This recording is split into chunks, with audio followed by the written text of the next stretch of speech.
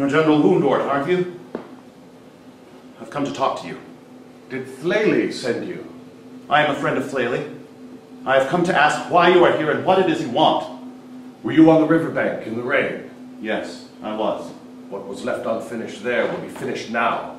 We're going to destroy you. You won't find it so easy. We should both do better to come to terms. Very well. These are our terms. You will give back the does who ran from Ephrathah, and you will turn over the deserter Flaley to my Ausla. No, we can't agree to that. I've come to suggest something altogether different and better for us both. Rabbits have enough enemies as it is. We shouldn't make more among ourselves.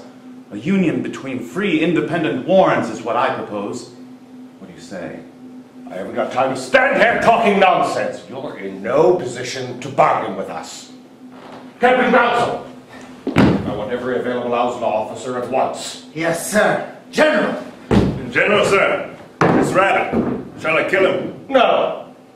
They sent him to ask our terms. He'd better take them back. Go tell Flaley that if the does aren't waiting outside your warren by the time I get down there, I'll tear the throat out of every buck in the place by knife writh tomorrow.